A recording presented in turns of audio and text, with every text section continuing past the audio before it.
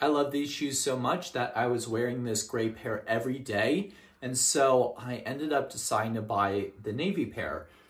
So the reason I bought these shoes was I was going into office more and more recently, and I was wearing slacks, and I couldn't wear my sneakers, but I didn't want to wear dress shoes because dress shoes are really uncomfortable when you wear them every day. So I found these shoes that are super comfortable. They feel like sneakers because they have a really soft insole, they're breathable mesh, but they look more like a fancier dress shoe, so you can wear them with slacks. If you're like me and you go in multiple days a week, the gray just doesn't work because you end up looking like you're wearing the same shoes over and over, and people do notice that. So I end up buying 2 different colors to give myself options, especially with different pairs of pants.